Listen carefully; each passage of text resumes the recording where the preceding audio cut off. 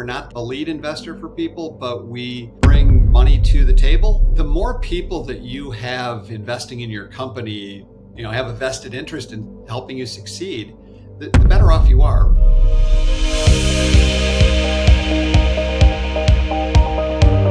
Hey, welcome back to another episode of the Growth and Scaling Podcast. I am so excited today to have one of the guys who helps other people grow and scale their businesses.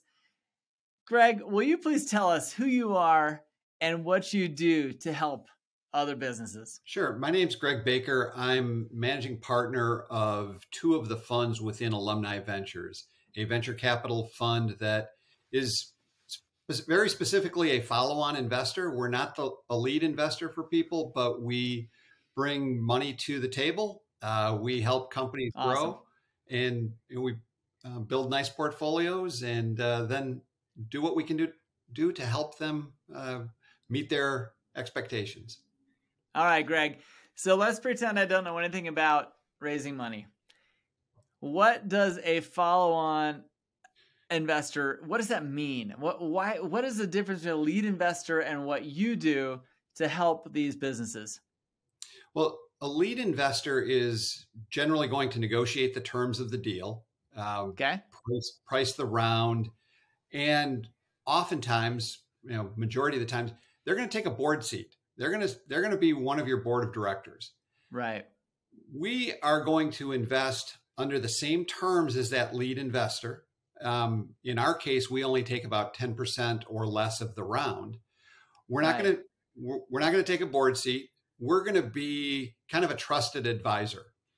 Gotcha. The way we raise money from individuals, so we have a huge network of people who have either invested or are considering investing, where a lot of lead investors get a handful of very large institutionals. Right. So, they're getting checks of $10, $50 million to build their $1 billion fund. We're taking checks of $25,000 to $1 million from individuals. But doing that, we've had 600,000 plus people actively sign up to be a part of our network. And they're very willing to help our portfolio companies in their, through their path to success. That is so cool. That is so cool. A lot of people don't know that there are multiple investors in a round. And as people kind of approach this topic of raising money, it's very nerve-wracking because they feel like, okay, there's one person investing in me. But the reality is that most of the time a lead investor does all the homework, they do all the research, and then they do have partners like you who are helping them with the raise. Yeah, the more people that you have investing in your company, have a vested interest in helping you succeed, the better off you are. Everyone brings their own network and their community, right? And that's a lot of the reason that many VCs don't take an entire round. Now, there are times where they do take the whole round, sure, but it's relatively rare. Interesting. So how many participants are there generally on average? It all depends on the size and the stage. Generally speaking, I think that 3 to 7 is kind of a typical round size. That sounds about right. So as you attach to this other trusted company, obviously the lead investor has got to be someone that you trust, right? To have done the right research. Well, we trust but verify is the way we look at it. A lot of times, we're promising our investors that we're going to give them a diverse portfolio, and none of the investors are my mother. She's the only one who thinks I could understand a very diverse set of industries, and she's wrong. So, what I'm invested in biotech companies. I'm invested in a company that's building the next space station. I'm invested in SaaS companies. It's all over the map. My day is fascinating. I'm talking to people that are passionate about doing things that are changing the world. And I look for a lead investor that has experience in that industry at that stage. the actual partner that's taking the board seat. Not it doesn't necessarily. It's not always Excel and Andreessen and Bessemer and Sequoia that you want to invest with. Certain industries you want to be with someone who's done it before, and then you look at the research they've done on this company and that industry, and then we use our network to, is this making sense? Also in our organization, we have subject matter experts that we lean on. And so when I do a biotech deal, I've got a few people I can talk to. When I'm doing a space deal, I have a few people I can talk to, and things like that. Doing a space deal. That's awesome. It really is kind of fun to think about, isn't it? Well, I did have the honor last year. The company's Axiom Space.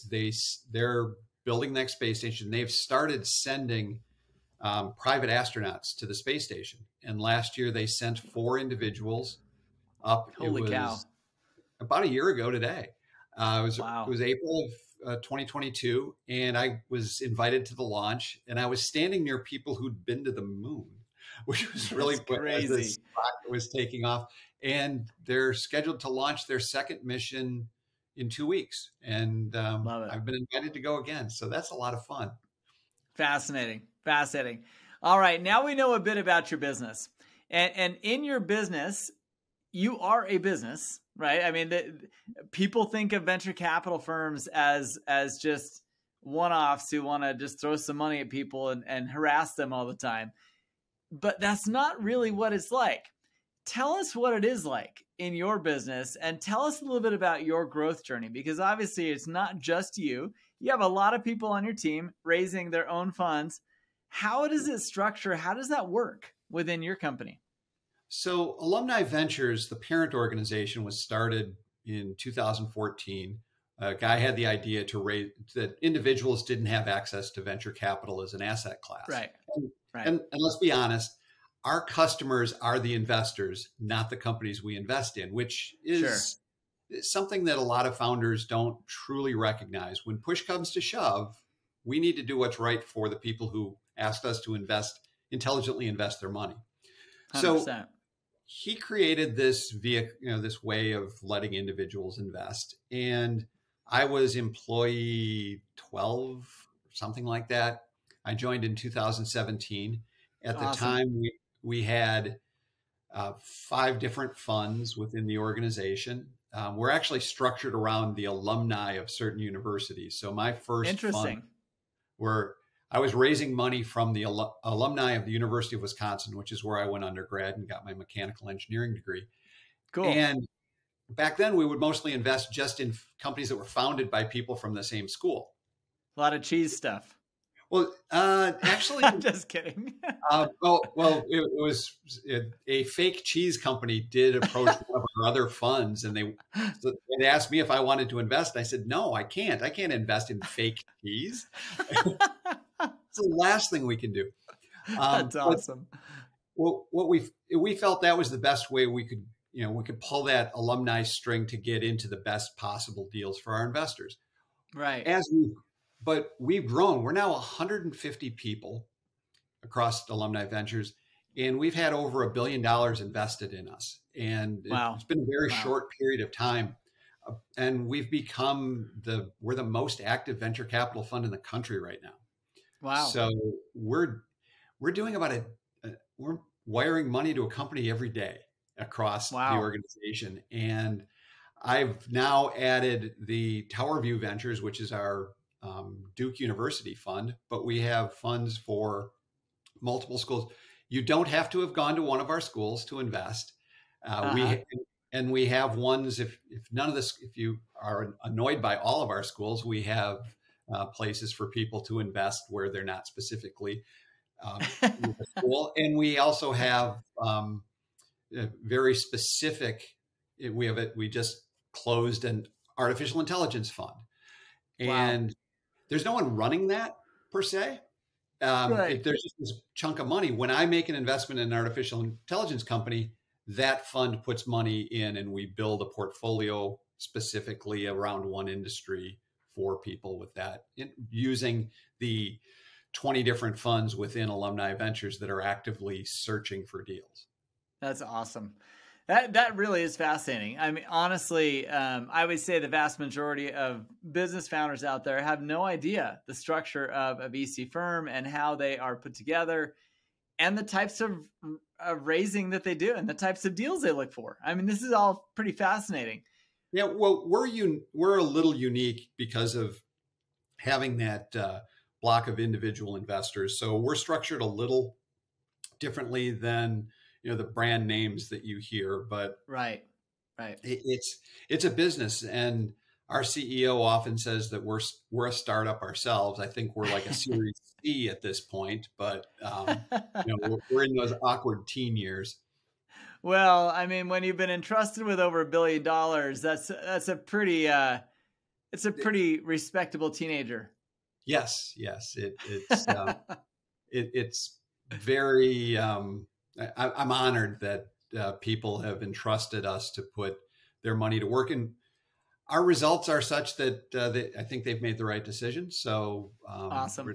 We're certainly headed in the right direction for helping them out, and we're having helping companies grow and do what they set out to do. I love it. Just a few seconds to let you know about a project that we've been putting together for the last several months, and we're finally launching it, called the Captain's Council. You see, as a CEO or operator of a business, it can feel like you get stuck in your own head a lot of the time. You get challenges that you don't know how to resolve. You get people causing problems in your leadership team that you don't know how to resolve. And it's so hard to overcome those things by yourself. You don't have to anymore. Join the Captain's Council. Captain's Council is a group of other CEOs and operators and owners of businesses where we come together once a month for several hours to discuss the biggest challenges you're facing. You express to the council of 8 to 10 people about what's going on. Where do you feel stuck? And these other people are in the same boat as you. They're running and operating their own businesses. They're your peers. They help you kind of dissect what's happening and help you see things that you may not have seen all by yourself. If you don't have a good, strong network of people around you, come join the Captain's Council. This is going to be something that will change the way you run your business and open your eyes to opportunities that you have never seen without the help of your peer group. Come check it out, captainscouncil.com. I love it. Now that's the whole focus of the podcast, right? The people listening are people in that effort to try and grow and scale their businesses right now. And as you approach these deals, and as you're talking with these founders or getting to at least read the bios and understand what's happening with financials and all that other stuff, what would you say are the most positive signs that you're like, okay, this is definitely one we want to throw some money at? What are the commonalities between these companies?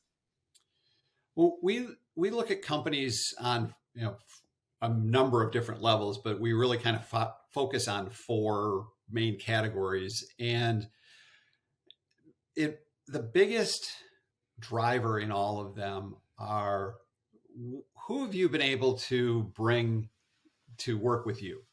Whether that be, there's got to be a lead investor in place before I actually write a check. So what lead investor did you get? Who are your advisors? Why are you doing that? Why you, why now is a very common question I ask, because sometimes markets aren't ready for innovation, depending on the market. Agreed. Sometimes you're not the right person. Did you just come up with something? You've been an accountant, and all of a sudden you're doing a biotech startup? No. Right. Right. Usually don't get something that bizarre. But then really, when you start to talk to them, I like to see that they listen and that they react. My colleague says that our job is we're selling money, which is bizarre, but it actually is true. It's true. And so we have to sell our product, but the CEO, when they're talking to me, they have to be able to sell their company to me. Yeah. Yeah. And we rarely visit with the company. We have calls like this, Yeah. and we find out what they're doing. But I outside of biotech, I can't think of a lot of companies that have become household names, these super, this is why you invest in this company, that are Right. actually doing what they started to do. Right. Right. I recognize Amazon sells books, but that's not why. That's Um, not who they are today. Exactly. that's not why they're worth what they're worth. Right. So you can create a wonderful product or a wonderful service and take it to market, and the customers are going to tell you what they really, what they really want it to be. Sure. And the job of the CEO and his team or her team are to listen to that and deliver to the customer what they're going to pay for. Right. And if I throw out a kind of a strange, why aren't you doing this? And I immediately get the, oh, because that's stupid type reaction. For You sure. can tell that they're the type of person, we developed the best mousetrap, everyone's going to buy it. I do not want to invest in that company. I want to invest in a company that is going to solve the problems people want to pay for. Yep. Yep. Yep. And how do you recognize that? Because, looking on paper, there's a lot of companies that can show that they've shown some growth, but what are the green flags that pop up? Not the red flags, but the things that you're like, okay, I really trust what they're trying to deliver here. I hate it. It's kind of contrite, but when you see it, it's really, and I understand that. It's sad. I know going into a phone call that 9 times out of 10, I'm going to say no. Is that right? It's just the nature of this business that I'm going to see at least not 9 companies, and half of those are great. They're just not right. They're not right for what we're doing. And I think they'll be they have the potential to be very successful, but it's not personal. It's just, this is what we're looking, this is the kind of thing we're looking for. And, I like to see, someone who's a very obvious learner. Gotcha. And that they're not solving the world's problem because they're the smartest person in the room. They're creating a business, and love it. It's subtle and it's a bit of an art, but we also then throw a lot of quantitative stuff on it to kind of balance out, not just, this was a really the emotional side. Yeah. It is hard to be emotional and logical at the same time when making these kind of decisions, but you have shareholders at stake, right? I mean, I think the thing that I'd like to get across to a lot of these people listening today is that you're not being extra picky. You're not knocking out 9 out of 10 companies because you don't think they have a chance. You're knocking out 9 out of 10 companies because there are a select few that represent the values, the things that your investors stand for, right? I mean, how do you align those two things? And is that typically the biggest driving factor in deciding who you want to fund? Well, taking a step back from that, I have a lot of people that call me before they're just starting off the journey, because we have this alumni, and early companies will reach out to me. And I had a guy yesterday, he has a fascinating product. I think that he could be a multi-billion-dollar company. Nice. And he's looking to raise $400,000. Yeah. And I said, okay, when you get off this call, don't talk to another venture capitalist for at least a year. You go find $400,000. It's a little bit of work, but it's not that hard. You control your business. Right. Most companies should not talk to venture capital. It's kind of I have this company. I have a few customers. Oh, time to talk to venture capital. Right. No, it's figure out what you want out of your business and fund it to meet your and your team's goals. Right. And sometimes that is venture capital. Sometimes we bring a lot of nice things to the table. It's not significantly faster. We might write bigger checks, but we're Sure. going through Sure. a big process. And that process takes some time, especially with the Right. lead investor. We can move relatively quickly because we're kind of just verifying a lot of data and Right. getting to know the company a little bit. So So what in your opinion is the driver between going to VC versus PE versus debt? Well, there are a number of other. There's bootstrapping. There's angels. Sure. There's I raised about $15 million for a company. I started 4 days before September 11th, 2001, to raise money for the first time. And I was able to raise almost $2 million in 6 months just from individuals. And it saved my company because I watched other competitors raise money from venture capital. They threw much nicer parties for 3 years and then they went away. It took about 9 years for us to break down the slow adoption of a certain marketplace. So you need to know you need to analyze your business.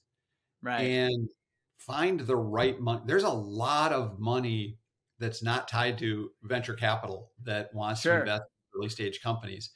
You just have to find someone who believes in the same mission that you're going after. And you can stay out of it and you can have slightly more patient money. And they still want to, those investors still want to make money, but they're not tied to the venture capital. In 10 years, you have to go public, get acquired, or go away. Totally. And if you want to be a business that is generational, that you want, you're in an area and there's unemployment, people are, the GM company went away, and you want to create something that employs 100 people forever. Don't go to venture capital because we're going to have you be acquired or go public. It's love it. Build it that way. So that's a good definition, because I think a lot of people do get confused. Who do I go to? I just want to raise some money to get this thing going, right? I need some money to tie me over to the next season or whatever. And so I think that confuses people. Yeah, and you want to focus on developing your product and building customers, but you do have to go raise money, and it's hard. Yeah. And not going to VC might make it a little harder, but it's still doable. And awesome. Do what's right for you and your team. I love it. Good definition. This has been a great conversation, honestly. I think that too often these topics go without being talked about because people don't know, they don't really understand the different types of money they can raise for their business. So I appreciate all the time you spent with us today. Before I let you go, though, I really want to know, everyone's got someone who inspires them to do what they're doing and maybe mentors them in a way that has brought them to this next level, to where you're at today. Do you have someone you'd like to give a shout out to today? Well, if my dad was still alive, yes, he actually, instilled a lot of things in me that everything you need, you learned in kindergarten. Right. He instilled a lot of things in me that I lean on every day. But love it.